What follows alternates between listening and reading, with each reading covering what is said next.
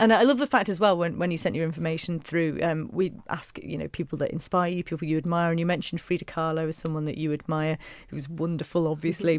And part of the reason you liked her is because she, as you said, worked hard and survived everything life threw at her. And this is something I think you probably relate to yourself quite a lot as well, don't you? Because you've overcome a lot to get to this point with your business, haven't you? Yes, I did. I worked really hard.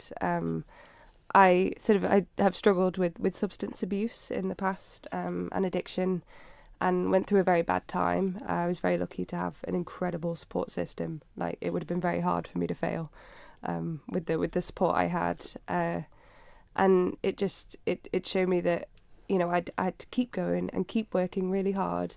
And then I'd created this thing, and I thought, there's no way that I'm going to lose this just because of some bad things that have happened and some choices I've made.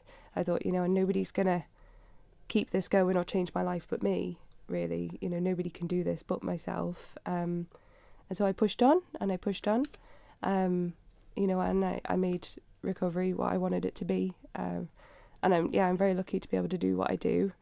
And I still struggle as every addict does, you know, but I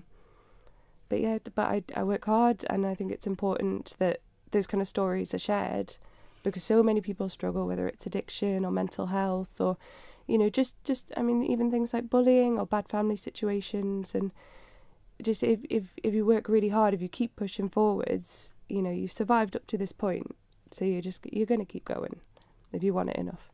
And you celebrated your first birthday with Reap What You Sow, which must be a real sort of wonderful landmark for you as well. Yeah. No, I'm very lucky, and it's lovely to see it grow and change, and hopefully one day it can be a full-time venture for me. Fantastic.